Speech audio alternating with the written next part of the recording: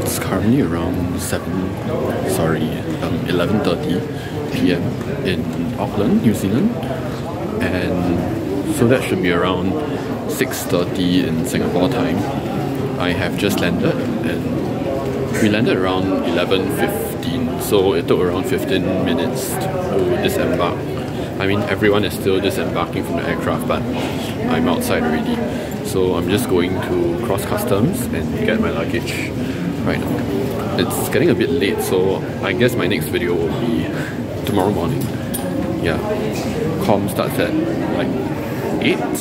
Hopefully I'll wake up at like 6 or something, because I need to do registration for some of the comms in Singapore as well, which opens at like 8 and 9 p.m. in Singapore time. So that's 1 a.m. 2 a.m.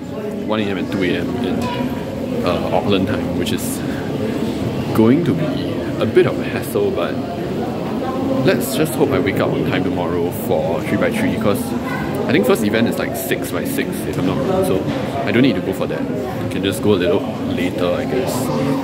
Okay, I'm going to reach the passport control soon, so see you maybe tomorrow, unless I find some cool stuff outside the airport.